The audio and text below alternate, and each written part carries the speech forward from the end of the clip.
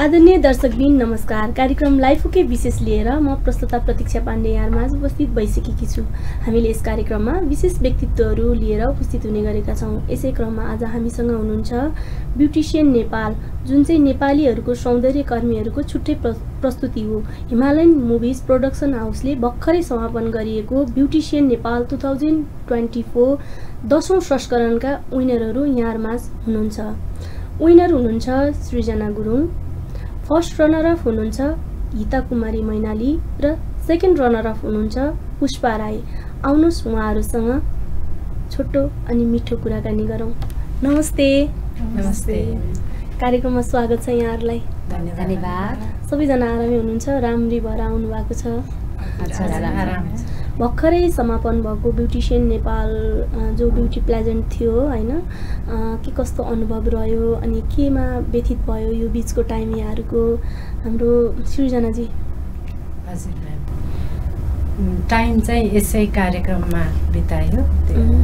त्यस्तै 3 विक्स जतिको चाहिँ हाम्रो ट्रेनिङ सेसन भएको थियो, त्यसैमा व्यस्त भयो। त्यस पछाडि चाहिँ विनर भएपछि अब यस्तै इभेन्टतिर व्यस्त भइरहेको। कसरी यो हिमालयन मुभिज प्रोडक्सन हाउसको यो ब्युटी प्लेजेन्टसम्म कसरी सहभागी हुने अवसर पाउनुभयो? अवसर चाहिँ यसपालि चाहिँ सरहरू हाम्रै भनौँ न पार्लरमा आउनुभएको थियो। त्यहाँ आउनु भइकन केही प्रश्नहरू गर्नु भएर त्यसबाट छनौट भएर गएको भनौँ। त्यहाँबाट आफै खोज्दै आउनुभयो भनौँ न। पार्लरमा एउटा ब्युटिसियनहरूको यो कम्पिटिसन भएको कारणले चाहिँ त्यहीँ आफै आइपुग्नु भयो र छनौट भएर अगाडि बढ्नुभयो। ताज पहिरिरहँदाखेरि जस्तै विनर सबैजना विनर हुनुहुन्छ, जतिजना पार्टिसिपेट हुनुभयो उहाँहरू त पक्कै पनि विनर हुनुहुन्छ नै हैन। विशेष त विनर माथिको पनि विनर भएर एउटा ताज पहिरिनु भयो। ताज पहिरिरहँदा चाहिँ कस्तो अनुभव भयो यहाँलाई? एकदम प्राउड, आफूले नसोचेको कुरा हैन। अनि एकदमै खुसीको आँसु नै भरेर खसेको थियो मेरो। त्यही हो, एकदमै इमोसनली हुनुभयो। एकदम इमोसनल भएँ। फर्स्ट टाइम आफूले ताज पहिरिरहँदाखेरि चाहिँ ओहो म पनि एउटा विनर हुन सक्ने रहेछु भन्ने छुट्टै किसिमको एउटा मिस वर्ल्डको फिल नै भयो जस्तो। पक्कै पनि यो ब्युटी प्लेजेन्ट पनिको कार्यक्रम पनि हरेक कुरामा अगाडि बढाउने एउटा प्लेजेन्ट हो। त्यसमा पनि आफू पार्टिसिपेट भएर ताज पहिरिँदाखेरि त छुट्टै महसुस त भइ नै हाल्छ। हिता कुमारीजी, कस्तो महसुस भयो यहाँलाई चाहिँ ताज पहिरिरहँदा र यो ब्युटी प्लेजेन्टमा कसरी पार्टिसिपेट हुन पुग्नुभयो? म चाहिँ जेस एकदम खुसी लाग्यो मलाई यस्तो प्रोग्रामहरूमा फर्स्टचोटि पार्टिसिपेट भएको। अनि एकदम खुसी लाग्यो। अनि खुसी लागेर मैले मेरो हस्बेन्डलाई एकदम सम्झेँ त्यो टाइममा चाहिँ। एकदम जस्तै एक्सपिरियन्सहरू पनि यो ठाउँमा पुग्नलाई हजुरले विशेष इन्करेज चाहिँ श्रीमानबाट पाउनुभयो? विवाहित हुनुहुन्छ यहाँ? हजुर होइन, एउटा विवाहित महिलालाई चाहिँ एउटा ब्युटी प्लेजेन्टमा पार्टिसिपेट गर्नलाई चाहिँ पहिलो सपोर्ट चाहिँ श्रीमानबाट मिल्यो। हजुर। र ताज पहिरिरहँदाको अनुभव बताइदिनुहोस् न। एकदम खुसी लाग्यो। जस आफूले नसोचेको अब लाइफमा सिक्दै हरेक कुराहरू सिक्दै अगाडि बढ्दाखेरि चाहिँ सबै कुरा सम्भव हुँदो रहेछ भनेर चाहिँ मैले यो ब्युटिशियन नेपाल 2024 आएर चाहिँ सिक्नुभयो, थाहा पाउनुभयो के रहेछ भनेर। हजुर, अगाडि चाहिँ बढ्नुपर्ने रहेछ। पक्कै पनि अब हामी महिलाहरूलाई चाहिँ एउटा अपर्च्युनिटीकै रूपमा यो छ। हामी चाहिँ लुकेर बसेको आफ्नो प्रतिभा पनि त्यहाँ प्रस्फुटन गर्न सक्छु भन्ने कुरा चाहिँ त्यहाँ गएर थाहा पाउनुभयो हाम्रो हिता कुमारीजीले। पुष्पाजी, कस्तो अनुभव भयो? कसरी पुग्नुभयो त्यहाँ? एउटा ब्युटी प्लेजेन्टमा चाहिँ पार्टिसिपेट हुने अवसर कसरी पाउनुभयो? र ताज पनि पहिरिनु भएको छ। अघि नै भनिसकेँ मैले, विनर चाहिँ सबै पार्टिसिपेटहरू हो र त्यसमा पनि विनर छान्नै पर्ने हुन्छ। त्यसको बावजुद यहाँ विनर हुनुभएको छ। कस्तो अनुभव भयो यहाँलाई चाहिँ ताज पहिरिरहँदाखेरि? अब एकदम आफूलाई एकदम गर्व फिल गर्छु ताज पहिरिनु पाउँदाखेरि। एकदम खुसी पनि छु एकदम धेरै। त्यसमा कसलाई सम्झिनु भयो ठ्याक्कै त्यो? सर्वप्रथम त मैले अब हिमानी म्याम हुनुहुन्छ, उहाँले जसरी हामीलाई ट्रेनिङ दिनुभयो त्यसको मैले अलिकति भए पनि दिन सकेँ आफ्नो। जसरी उहाँले अगाडि बढाउनलाई कन्फिडेन्ट लेभल बढाउँदै हुनुहुन्थ्यो, त्यसको बावजुद चाहिँ आफूले मेहनत गरेर चाहिँ ताज पहिरिन सके भन्नुहुन्छ। एकदम आफ्नो गुरुजनहरूलाई नै सम्झिन्छु। एउटा पक्कै पनि हजुर। जसले आफूलाई इन्करेज गरेर त्यहाँ हजुर। पुर्याएको छ त्यसैलाई नै सम्झिने हो। त्यहाँसम्म पुग्न चाहिँ कसरी माध्यम मिल्यो यहाँलाई? माध्यम मलाई यो 6-7 वर्षदेखि नै आउन त मन थियो, तर पनि समय परिस्थितिले गर्दाखेरि आउन पाइरहेको थिइनँ। अनि त्यस पश्चात मैले सरलाई इन्फर्म गरेर म आफै मार्फत मलाई एकदम त्यो मनैदेखि इच्छा भएर पनि म त्यहाँ पुगेको हो। कतिको सपोर्ट पाउनुभयो एउटा ब्युटी प्लेजरमा पार्टिसिपेट हुँदाखेरि? पारिवारिक सपोर्ट कतिको थियो? सपोर्ट पारिवारिक त भइ नै हाल्छ। मेरो स्पेसल्ली बहिनीहरूले अब घरको कामहरू अब आफूले यतातिर टाइम म्यानेज गर्नु पर्दाखेरि चाहिँ उता उनीहरूले अलिकति सम्हालिदिने, प्लस अब पसललाई त यतिकै पनि अरू सहकार्य स्टाफहरू हुन्छन्, अब कोही स्टाफहरूले चाहिँ आफूलाई चाहिँ म्यानेज गरिदिनु अगाडि बढ्दै जाँदाखेरि चाहिँ एउटा ब्युटी प्लेजरमा पार्टिसिपेट भएर पनि अगाडि बढ्नुभयो। हजुर हजुर। जस्तै सृजनाजी यो ब्युटी प्लेजरमा पार्टिसिपेट भएर चाहिँ छुट्टै अनुभवहरू बटुल्नु भएको छ। विशेष कुन कुरालाई चाहिँ फोकस गर्नुभयो यहाँले? विशेष त अब यही पेसालाई नै फोकस छ। मेरो आफ्नो पनि पसल भएकोले आफ्नै यो सौन्दर्य पेसालाई नै फोकस छ।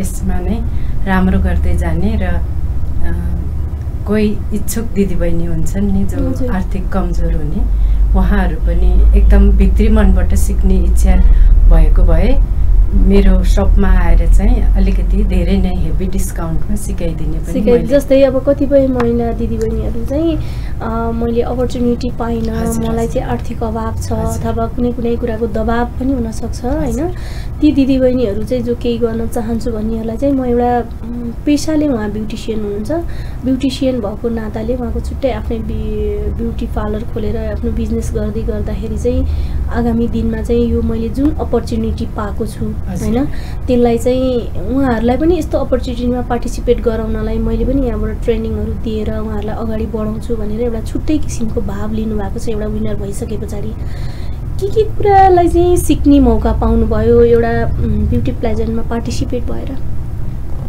त्यहाँ हामीले विभिन्न डेमोहरू पनि हेऱ्यौँ, जस्तो hydra facial, jail nail extension, जुरो कम्पिटिसनहरू पनि भयो हाम्रो, त्यस्तै नेलको पनि कम्पिटिसन भयो, मिडिया मेकअप, साथै मलाई चाहिँ बच्चैबाट इन्ट्रेस्टेड क्याटवक एकदम इन्जोय गरेँ मैले।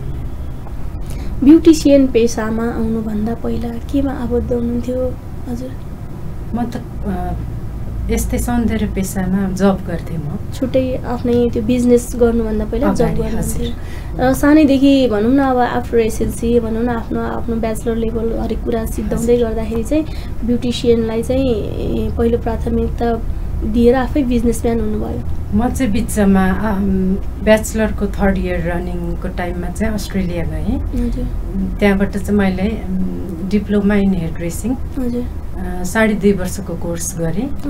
त्यस पछाडि फर्के पछाडि आफ्नै देशमा केही गरौँ, त्यहाँबाट लिएको सिपले चाहिँ आफ्नै देशमा पक्कै पनि। हजुर। कतिपय अब जस्तै विदेश गएर पनि फर्केँ भन्ने कुरा गर्नुभयो हाम्रो सृजनाजीले। कतिपय मान्छेहरू नेपालमा चाहिँ अपर्च्युनिटी नपाएको कारणले विदेशिनु परेको छ प्रत्येक दिन। हजुर हामी जस्तो युवाहरू धेरैजना चाहिँ विदेशिनु भएको छ। यहाँले चाहिँ बाहिर हुँदाहुँदै बाहिर अपर्च्युनिटी पाउँदा पनि नेपालमै केही गर्छु भनेर आउनुभयो। के लाग्छ नेपालमा पनि अपर्च्युनिटी छ जस्तो लाग्छ? अब आफूले गर्ने हो म्याम होइन, अपर्च्युनिटी आफैले खोज्ने हो, मेहनत गर्नुपर्छ। प्लस हाम्रो देशको स्थिति अलिकति राम्रो भयो भने चाहिँ झन् बेटर हुन्छ जस्तो मलाई लाग्छ। केही गर्छु भन्नेलाई चाहिँ पक्कै छ, विदेशिनु नै पर्छ भन्ने छैन। जस्तै पुष्पजी यहाँ पनि ब्युटिसियन पेसामै आबद्ध हुनुहुन्छ, आफ्नै बिजनेस छ? हजुर आफ्नै नै हो। यहाँभन्दा पहिला केमा आबद्ध हुनुहुन्थ्यो हजुर? आबद्ध योभन्दा पहिला त अब मैले अब ट्रेकिङमा गाइड पनि अलिकति लेडी गाइड पनि गर्थेँ। अलि सानै उमेर थियो अनि एकैचोटि मैले एसएलसी पास गरिसकेपछि चाहिँ मैले यही पेसालाई अँगालेँ अनि त्यस पछाडि यही पेसामै छु, कन्टिन्यू नै छु। सानै उमेरमा मैले टुरिज्म लाइनमा मैले गाइड पनि गरेँ भन्नुमा मलाई सोध्न मन लाग्यो। कहाँबाट बिलोङ्स गर्नुहुन्छ? पुर्खौली घर कता? पुर्खौली घर चाहिँ मेरो सोलुखुम्बु। हजुर। अनि अहिले त हाल यतै काठमाडौँ हजुर काठमाडौँमा सोलुखुम्बुदेखि आएर बच्चा बेलादेखि नै केही गर्नुपर्छ भन्ने एउटा कन्फिडेन्ट लेभल बिल्डअप गर्दाखेरि काठमाडौँ छिरेर र एउटा ब्युटिसियन पेसालाई आफ्टर एसएलसी मलाई अँगाल्दै आज स्वयं आफै एउटा बिजनेसम्यान बनेको हुनुहुन्छ। आफ्नो ब्युटिसियन पेसाबाटै आफैलाई सम्हालिरहनु भएको छ। पक्कै पनि अपर्च्युनिटी आफैले नै निर्धारण गर्ने हो र त्यो अपर्च्युनिटीलाई चाहिँ म्यानेज गर्दै आफू सस्टेन कसरी हुने भन्ने कुराहरू यहाँ हाम्रो दिदीबहिनीबाट नि पक्कै यहाँले पनि सिक्नु भएको छ। केही गर्छु भन्नेलाई नेपालमै पनि धेरै कुराहरू छन् भनेर उहाँहरू उदाहरणीय एउटा बन्नु भएको छ। हित कुमारीजी कहाँदेखि बिलोङ्स गर्दै एउटा ब्युटिसियन पेसालाई अँगाल्दै यहाँसम्म पुग्नुभयो?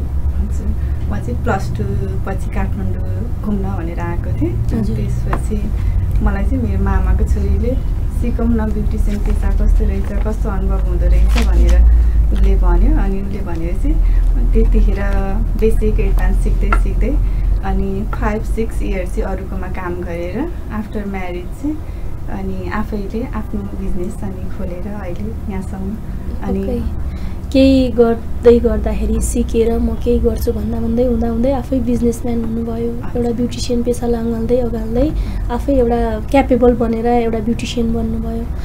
सौन्दर्य भनेको के हो जस्तो लाग्छ यहाँलाई?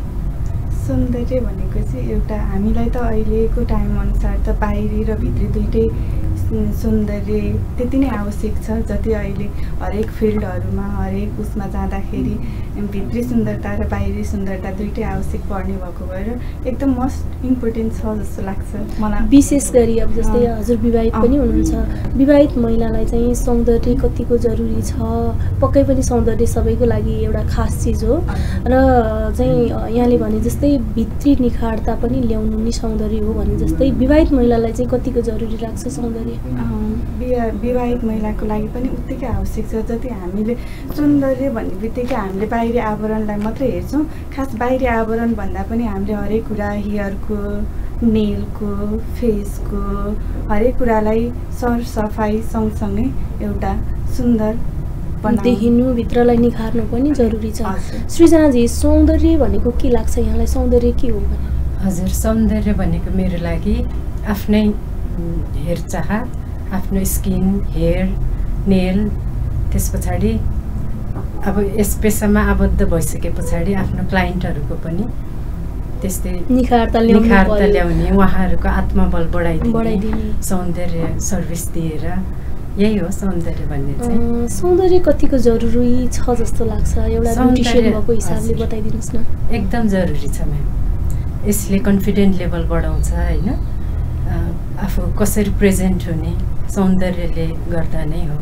अहिले अब हामी यतिको बनेर आछौँ त्यो पनि त सौन्दर्य हो होइन म्याम? हो नि पक्कै।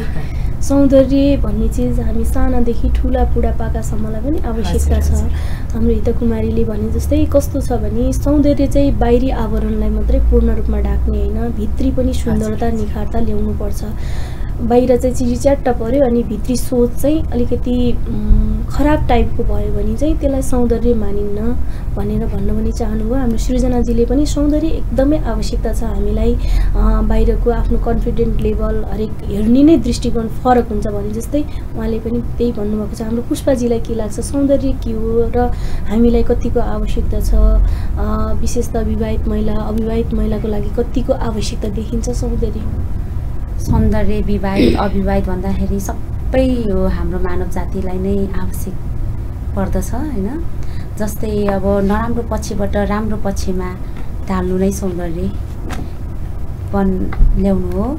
अब यसमा चाहिँ उहाँले सृजना म्यामले भन्नुभएको जस्तै नै अब जुन कन्फिडेन्ट लेभल पनि एउटा बाहिरी सौन्दर्यले दिन्छ भने त्यस्तै गरेर भित्री रूपमा पनि आफूले अब फर्स्ट अट्र्याक्सन चाहिँ यो बाहिरी रूप नै भए पनि त्यो पछाडिको हेर्ने भन्नेको चाहिँ भित्री लेभलबाट नै हेरिन्छ। सबैजनालाई नै आवश्यक पर्छ यसको चाहिँ। पक्कै पनि आवरण मात्र ढाकेर भएन, बाहिरी झट्ट हेर्दा सौन्दर्य राम्रो चिजिच्याट्ट परेको देखे पनि भित्र पनि निखारता हुनु जरुरी छ। बाहिर त चाहिन्छ नै र भित्री सुन्दरतालाई हामीले जोड दियौँ भने हरेक कुरा सुन्दरता हुँदै हरेक टोल समाज अनि देश पनि राम्रो हुन्छ। सुन्दरता भनेको एज अ राम्री हुनु मात्रै होइन, भित्री रूपले राम्रो भयो भने, सोच विचार राख्यो भने, भाव राख्यो भने पक्कै पनि हामी चाहिँ बाहिरी रूपमा पनि राम्रो हुन्छौँ भनेर हाम्रो तीनैजना राम्री दिदीबहिनीहरूले भन्दै हुनुहुन्छ। यो हिमालयन मुभिज प्रोडक्सन हाउसमा चाहिँ जस्तै यो ब्युटिसियन नेपालमा धेरै कुराहरू सिक्ने अवसर पाउनुभयो र जस्तै सब टाइटलहरू पनि पाउनु भएको छ। विशेष कुन कुन कुरा चाहिँ त्यहाँ समावेश थियो सृजनाजी? सब टाइटलहरूमा सब टाइटल र के सिक्ने मौका पनि पाउनुभयो? सिक्ने त अब यस्तै क्याटवकहरू, डान्स पनि सिकाउनु भयो म्यामले, कसरी बोल्ने, बस्ने, शब्दहरू कस्तो प्रयोग गर्ने, यो सबै सिक्नु पायो। र सब टाइटलहरू यस्तै कन्फिडेन्ट, मोस्ट कन्फिडेन्ट अनि मोस्ट पपुलर। हजुरले चाहिँ जस्तै विनर पछाडि के सब टाइटल जित्ने मौका पाउनुभयो? मैले मोस्ट कन्फिडेन्ट, हजुर, अर्को चाहिँ पब्लिक चोइस र मोस्ट कन्फिडेन्ट लेभलको एउटा टाइटल सब टाइटल पनि पाउनुभयो। हितो कुमारीजी के सब टाइटल जित्ने मौका पाउनुभयो र त्यहाँ ट्रेनिङ गर्दै गर्दाखेरि चाहिँ विशेष कुन कुरा चाहिँ बढी मैले यहाँ प्राप्त गरेँ जस्तो फिल भएको छ? मलाई चाहिँ मिडिया मेकअपमा अलिकति म कन्फिडेन्ट थिइनँ। मिडियामा जाँदाखेरि कसरी बोल्नुपर्छ, कसरी गर्नुपर्छ, कसरी प्रस्तुत हुनुपर्छ भनेर हिमाली म्यामले मलाई मजाले एकदम कन्फिडेन्ट भएर यस्तो गर्नुपर्छ भनेर मलाई चाहिँ मिडिया मेकअप चाहिँ एकदम बेस्ट लाग्यो यो भित्र मध्ये। अनि त्यसमा चाहिँ मैले चाहिँ एकदम ग्रेसफुल भएर अलिकति अगाडि बढ्नुभयो होइन? जस्तै सब टाइटलहरू चाहिँ के जित्नुभयो यहाँले? मेरो चाहिँ सब टाइटल मोस्ट ग्रेसफुलमा चाहिँ सब टाइटल पाउनुभयो, त्यस्तो बावजुद फर्स्ट रनर अफ पाउनुभयो। पुष्पाजी यहाँले सब टाइटल के पाउनुभयो र त्यहाँ चाहिँ बिर्सनै नसक्ने क्षण जो चाहिँ मैले त्यहाँ गएर गेन गरेँ भन्ने चाहिँ के भयो? सब टाइटलमा चाहिँ मैले मिडिया मेकअपको पाएको थिएँ। अब मलाई चाहिँ यसमा चाहिँ पाउँछु जस्तो पनि लागेको थियो, किनभने मलाई जति पनि मेरो सपमा भिजिट गर्नुहुने क्लाइन्टहरूले एकदम रुचाउनु हुने मेकअपमा चाहिँ अब एकदम अरू ठाउँमा गर्दाखेरि र हाम्रो अब मेरो ठाउँमा गर्दाखेरिको डिफ्रेन्सहरू पनि एकदम धेरै नै हुन्थ्यो। त्यही कारणले चाहिँ मलाई एकदम पूर्ण विश्वास पनि थियो। त्यसमा मैले सब टाइटल जित्न पनि सफल भएँ। त्यो बेला चाहिँ आफूले आफूलाई अझै पनि राम्रो गर्नुपर्छ भन्ने एउटा कन्फिडेन्ट लेभल बढ्यो। त्योभन्दा बाहेक के कुराहरू सिक्नुभयो त्यहाँनिर? त्यहाँ सिक्नलाई अब सबै कुरा आफूमा सिकिराख्दाखेरि पनि कमी नै पर्छ यो पेसामा है। त्यही अनुसार चाहिँ हामीले सिक्दै जाँदाखेरि एक्स्ट्रा अर्डिनरी अब त्यसमा मेकअपहरू जुन म्यामहरूले गराउनु भएको नेल्सहरूमा कुनै अलिकति आइडिया नभएकोदेखि लिएर उठ्न बस्न बोल्न सबै कन्फिडेन्ट लेभल बढाइदिनु भयो। त्यसको लागि चाहिँ एकदम थ्याङ्क यू पनि भन्न चाहन्छु म्यामहरूलाई, सरहरूलाई, यो हिमालयन मुभिजहरूलाई पनि जो अर्गनाइज टिम हुन्छ हिमालयन मुभिज, जसको चाहिँ अर्गनाइजर हुनुहुन्छ हाम्रो हिमानी म्याम होइन। त्यसै गरी हाम्रो अर्को सर हुनुहुन्छ होइन। उहाँहरूले चाहिँ वर्षौँदेखि लुकेर बसेका प्रतिभाहरू जो चाहिँ अब बाहिर ल्याउन सक्नु भएको थिएन, यसलाई चाहिँ एउटा ब्युटी प्लेजेन्टको थ्रुबाट भनौँ न विभिन्न टाइटलहरू दिएर उहाँहरूलाई निखार्ता ल्याउनु पनि ठुलो कुरा हो। जो चाहिँ एउटा पेसागत हिसाबले बसिरहनु भएको छ, उहाँलाई चाहिँ चिनिने मौका दिनुभएको छ यहाँहरूले।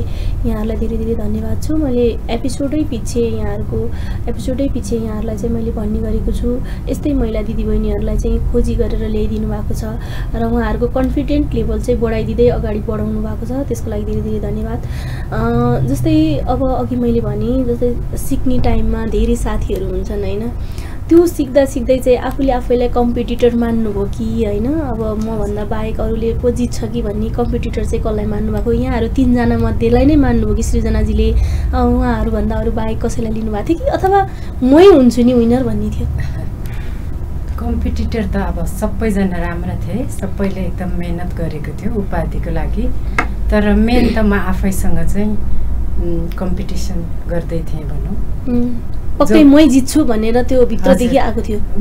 जित्छु भन्नाले नि मेहनत गर्छु, मेहनतको फल राम्रै नै हुनेछ भन्ने विश्वास थियो। भनेपछि आफूलाई कम्पिटिटर मान्दै अगाडि बढाउनु। पुष्पाजी कसलाई मान्नुभयो कम्पिटिटर कि आफैले? अब फर्स्ट अफ अल त अब आइसकेपछि चाहिँ हात खाली चाहिँ नजाउँ है, सबलाई हुन्छ। एउटा मेहनत गर्ने अनुसार एउटा फल पाउन सबैलाई त्यो चाहना हुन्छ है।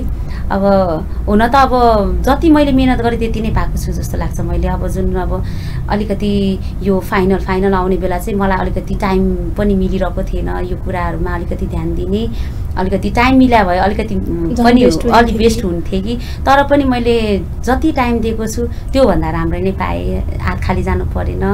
जस यो हिमालयन मुभिजको सदस्य हुन पाएँ ब्युटिसियन नेपाल 2024 को, त्यसमै मलाई एकदम गर्व खुसी लागेको छ। पक्कै पनि विनर हुनु मात्रै अघि पनि भने विनर होइन, त्यहाँ गएर केही सिक्नु, केही क्षमता अभिवृद्धि हुनु पनि विनर हो होइन।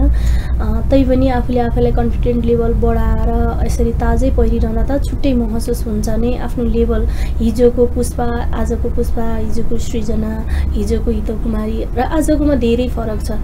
पक्कै पनि यहाँहरूले पनि महसुस गरिसक्नु भएको छ। कतिको महसुस हुन्छ सृजनाजी, हिजोको सृजना र आजको सृजनामा के धेरै महसुस हुन्छ म्याम। जस्तो पसलमै आउनु हुने क्लाइन्टहरूलाई पनि त सुनाइन्छ नि त, यो जितेर आएँ मैले भनेर, खुसीको कुरा हो, खुसी त बाँड्ने हो। अनि उहाँहरूले हेर्ने नजर पनि छुट्टै के, हिजो हेराइ र आजको हेराइमा एकदमै फरक। अनि आफ्नो फ्यामिली, इष्टमित्र, साथीभाइ एकदम प्राउड फिल हुनुभएको छ उहाँहरू पनि। ओहो, हिजो ब्युटिसियन त सधैँ थियो, आज त्योभन्दा पनि माथिल्लो लेभल लाइक अब मिस नेपाल जस्तै त हो यो एउटा ब्युटिसियन नेपाल पनि एउटा राष्ट्रिय स्तरको प्रोग्राम भएको कारणले अब अघि नै फिल भनिसक्नुभयो। म त के अरे मिस नेपाल भएको जस्तै फिल भएको थियो भनेको जस्तै यो पनि एउटा ठुलो अपर्च्युनिटी हो। र हिजोको सृजना र आजको सृजनामा त पक्कै फरक पाउनु। हितकुमारीजी कस्तो अनुभव भयो र हिजोको हितकुमारी आजको हितकुमारीमा के फरक पाउनु भएको छ? मैले पनि एकदम समाज समुदायमा मेरो सकमा आउने हुने सबैजनाले तपाईँले हाम्रो एरिया कागेश्वरी मनाराको नाम राख्नुभयो भनेर सबैजनाले एकदम खुसी भएर एकदम धन्यवाद, एकदम बधाई छ भनेर भन्नुभयो। जो हिजोको अस्ति मलाई 2-4जनाले मात्रै चिन्नुहुन्थ्यो भने आज मलाई 100 भन्दा माथिजनाले चिन्नुहुन्छ। 100 जनाको मनमुटुमा बस्न सफल हुनुभयो। हिजो एउटा व्यक्तिमा सीमित हुनुहुन्थ्यो भने आज पब्लिकमा सीमित हुनुभयो। पक्कै पनि म पहिला आफ्नो सकमा मात्रै सीमित थिएँ, म त्यहाँ आउने सर्कलहरूमा मात्रै सीमित थिएँ। त्यसपछि चाहिँ आज चाहिँ अहिले मलाई 100 जनाले यस्तो उहाँको सक यहाँ रहेछ यस्तो भन्दै मजाले चिन्नुहुन्छ। पुष्पाजी पक्कै पनि फरक पाउनु भएको छ, थोरै अनुभव? हजुर, फरक धेरै नै, मलाई थोरै भन्दा पनि धेरै नै जस्तो लाग्छ है। अब यो कुरामा चाहिँ अब जुन आफूले आफ्नो यो पेसागत रूपमा जाँदाखेरि चाहिँ यो अरू प्याजन भन्दाखेरि पनि हाम्रो चाहिँ आफ्नै पेसाको पनि भएर होला। त्यही भएर पनि मलाई मिस ब्युटिफुलै पनि हुनु परेको छैन, केही छैन, तर पनि आफ्नो यो पेसासँग आबद्ध भएर यसरी क्राउन लाउन पाउँदाखेरि चाहिँ सबैजना एकदम खुसी। उसले त गरेर देखाइ जस्तो कुराहरू सुन्न पाउँदाखेरि हिजोको समयमा होइन अब साधारण ब्युटिसियन थिए, आज फरक किसिमको पहिचान बन्यो होइन।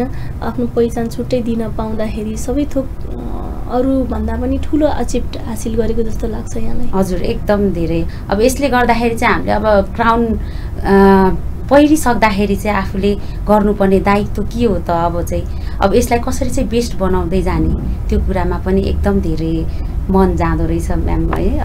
मैले यहीँ रोकेँ, जस्तै केही गर्छु एउटा ब्युटिसियनको ताज पहिरिसक्दाखेरि चाहिँ होइन, म यहाँ ब्युटी प्लेजरमा पार्टिसिपेट भएर भनौँ न हिजोको पुष्पा र आजको पुष्पामा त फरक पाइसक्नुभयो। अबका दिनमा के गर्ने विचार छ, भावी योजना बताउनुहोस् त?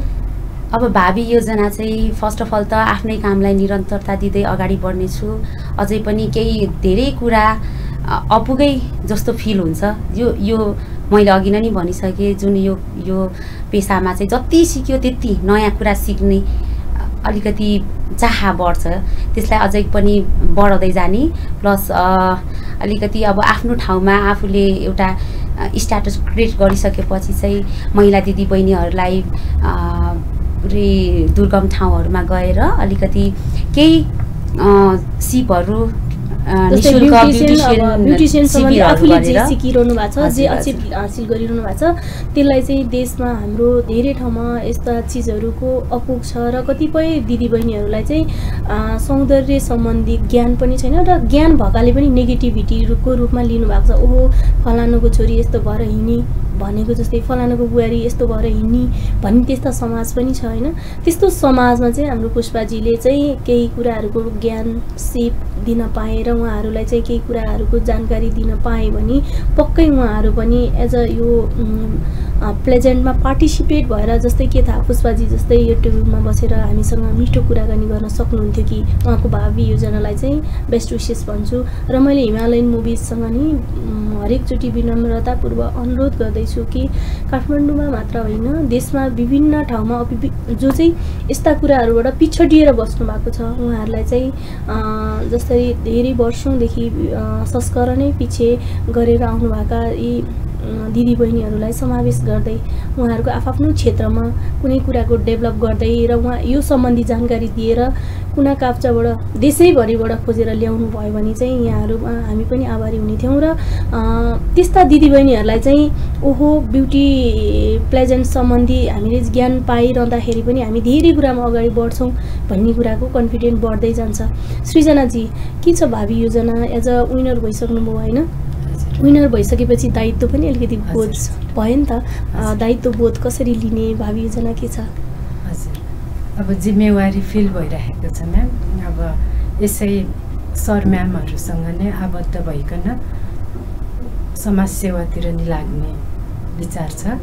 अघि नै पनि भन्नुभएको थियो जस्तै जो चाहिँ म केही गर्छु भन्नेलाई चाहिँ मेरो आफ्नो उसमा ब्युटी पार्लरमा चाहिँ म अपर्च्युनिटी दिएर जो चाहिँ आर्थिक विपन्नता छ उहाँहरूले चाहिँ के गर्छु अथवा यो सम्बन्धी पार्टिसिपेट हुन सक्छु भन्नेलाई चाहिँ म फ्रीमा पनि गरिदिन्छु भन्ने छ। प्लस समाज सेवामा पनि आबद्ध हुन्छु भन्नुहुन्छ। अनि यही असारमा चाहिँ इजिप्ट पनि भाग लिन्छु होला। इजिप्टको यो beauty प्लेजेन्टमा fashion and entertainment award हुँदै रहेछ। ए हजुर पार्टिसिपेट पनि पार्टिसिपेट हाम्रो नेपालको प्रतिनिधित्व गरेर इजिप्टमा पुगेर होइन हाम्रो नेपाललाई छुट्टै पहिचान दिएर विजेता भएर आउनुहुनेछ भन्दै म बेस्ट विसेस पनि भन्न चाहन्छु हाम्रो सृजनाजीलाई। र फेरि त्यहाँ आएर एउटा विनर भएर मैले यो टेबलमा बसेर फेरि यही क्वेसनहरू सोध्न पाऊँ त्यहाँको अनुभवहरू सेयर गर्न पाऊँ त्यसको लागि फेरि पनि बेस्ट विसेस भन्छु। Thank you ma'am. रोहिता कुमारीजी के लाग्छ चाहिँ भावी योजनामा के गर्दा बेस्ट हुन्छ के गर्छु भन्ने सोच राख्नु भएको छ? अब अहिले त अब यो हाम्रो ब्युटिसियन पेसालाई पनि अब अहिले भनौँ न स्कुल लेभलहरूमा पनि गर्ने भन्ने सबै अब अहिले त्यस्तो कुराहरू आइरहेको छ। अब त्यस्तैमा गएर आफूले चाहिँ टिचर गरेर अरूहरूलाई पनि मजाले सिकाउन सक्ने भन्ने त्यस्तो खालको योजनामा त्यस्तोमा पार्टिसिपेट हुने कि भन्ने मेरो चाहिँ सोच पछिको भावी योजनाहरूमा चाहिँ पक्कै पनि जस्तै यहाँले भनेको जस्तै हरेक कुराको जरुरत पर्छ। एजुकेसन डिसिप्लिन जस्तै ब्युटी प्लेजेन्ट अब ब्युटिसियनहरू बन्नलाई अथवा सौन्दर्य भनेको के हो जानकारी चाहिँ सानै लेभलदेखि चाहिँ जान्दै आयो अथवा स्कुल लेभलदेखि नै आफूलाई निखारता दिनुपर्छ। बाहिरी मात्र होइन भित्री पनि सौन्दर्य निखार अब भनौँ न पढेर त धेरै कुरा जान्छन् नै तर यो सम्बन्धी छोटो ट्रेनिङहरू उहाँहरूलाई दिँदै गऱ्यो भने चाहिँ भोलिको लेभल चाहिँ छुट्टै किसिमको डेभलप हुन्थ्यो। भविष्यमा चाहिँ यो गर्न पाए बेस्ट हुन्थ्यो कि भनेर हाम्रो हितु कुमारीजीले भन्नुहुन्छ। यहाँको कुराहरू जुन अब भोलिको दिनलाई योजना बनाउनु भएको छ त्यो चाहिँ सक्सेस होस्। जाँदा जाँदै हाम्रो लाइफ ओके टेलिभिजन हेरिरहनु हुने र यहाँहरूलाई माया गर्ने प्यारा दर्शक तथा अर्गनाइजर टिमलाई चाहिँ के भन्न चाहनुहुन्छ? हाम्रो सृजनाजीबाट सुरु गरौँ न। म एकदम आभारी छु हाम्रो अर्गनाइजर टिम हिमानी म्याम र कोमलनाथ सरप्रति मलाई यस्तो सुनौलो अवसर प्रदान गरिदिनु भएकोमा र विनर पनि भए म एकदमै धन्यवाद छु। हाम्रो हिता कुमारीजी के भन्न चाहनुहुन्छ हाम्रो प्रिय दर्शक तथा अर्गनाइजर टिमलाई? धेरै धेरै धन्यवाद दिन चाहन्छु यो अवसर दिनुभएकोमा। अब यस्तै गरेर राम्रो प्रस्तुतिहरू अरू कार्यक्रमहरू अरू प्रोग्रामहरू पनि दिन पाऊँ। लाइफ ओके टेलिभिजनलाई पनि धेरै धेरै धन्यवाद हाम्रो यो प्रोग्राम हेरिदिनु हुनलाई धेरै धेरै अनुरोध गर्दछु। पुष्पाजी के भन्न चाहनुहुन्छ टेलिभिजन हेर्ने प्यारा दर्शक तथा अर्गनाइजर टिमलाई? सर्वप्रथम त म सबैजनालाई थ्याङ्क यू भन्न चाहन्छु। लाइफ ओके टेलिभिजन अनि हिमालयन मुभिजका सबैजनाहरूलाई है अनि दर्शकहरूलाई चाहिँ हेरिरहनु भएको छ भने कुनै पनि महिला दिदीबहिनीहरूले यो प्रोग्राम हेर्दै हुनुहुन्छ भने उहाँहरूलाई आत्मनिर्भर बन्नुहोस्, आफै अलिकति अगाडि बढ्नुहोस्। आफूमा सिप भयो भने मात्र अगाडि बढ्न सकिन्छ, कसैको मुख ताक्न पर्दैन भन्छु है। अब यो प्याजन एकदम राम्रो पनि छ, अहिले ट्रेडिङमा पनि छ, यसमा आउन पनि सकिन्छ, त्यही नै भन्न चाहन्छु। पक्कै पनि हाम्रो महिला दिदीबहिनीहरू चाहिँ जो चाहिँ घरमा बसिरहनु भएको छ हैन, मैले चाहिँ हरेक कुराहरू अपर्च्युनिटी नपाएर बसिरहेको छु भन्ने दिदीबहिनीहरूलाई चाहिँ विभिन्न क्षेत्रको ट्रेनिङहरू छ हैन। म नि केही गर्न सक्छु, ब्युटिसियन बनेर अथवा ब्युटी पार्लर सम्बन्धी ट्रेनिङ गरेर पनि आफूले लेभल क्रिएट गर्दै आफूले आफैलाई चाहिँ रोजगारीमूलक बनाउन सक्नुहुन्छ। आफ्नो जुन कन्फिडेन्टलाई हिडन बनाएर होइन, बाहिर प्रस्तुत गरेर चाहिँ हामी केही गर्न सक्छौँ। र जो चाहिँ हात बाँधेर बस्नु भएको छ उहाँहरूलाई छुट्टै यो अपर्च्युनिटी पनि हो। ब्युटी प्लेजेन्टमा पार्टिसिपेट हुनुको साथसाथै विभिन्न क्षेत्रको अपर्च्युनिटी हो। जो दिदीबहिनीहरू चाहिँ चुप लागेर बस्नु भएको छ उहाँहरूले चाहिँ केही पनि गर्न सक्छु भनेर नि भन्नुभएको छ हाम्रो दिदीबहिनीहरूले। भन्दै हामी कार्यक्रमको अन्तिममा आइसकेको छौँ। धेरै कुरा त गर्न मन थियो यहाँहरूलाई होइन, जो चाहिँ यति राम्रै भएर सजिएर धेरै कुराहरू सिकेर आउनुभएको छ। समयले निटो काटिसकेको छ। हिमालयन मुभिज प्रोडक्सन हाउसद्वारा भर्खरै समापन भएको ब्युटिसियन नेपाल 2024 को संस्करण 10 को विजेताहरू हुनुहुन्थ्यो हामीसँग। उहाँहरूसँग हामीले ब्युटिसियन नेपालमा चाहिँ के कुरा चाहिँ सिक्ने मौका पाउनुभयो, उहाँ के कुरामा आबद्ध हुनुहुन्छ र भावी योजना के छ, र देशमा यस्तो अविकसित ठाउँ पनि छ हाम्रो, त्यस्ता ठाउँको दिदीबहिनीहरूलाई चाहिँ कसरी समावेश गरेर ल्याउन सकिन्छ जस्ता कुराहरूमा हामीले छलफल गऱ्यौँ। आगामी एपिसोडमा पनि यस्तै किसिमको दिदीबहिनीहरूलाई लिएर यहाँहरूमाझ उपस्थित गर्ने बाचाका साथ म प्रस्तुता प्रतीक्षा पाण्डे यहाँहरूमाझ बिदा हुन चाहन्छु। हेर्दै गर्नुहोला लाइफ ओके टेलिभिजन। हस्त नमस्ते।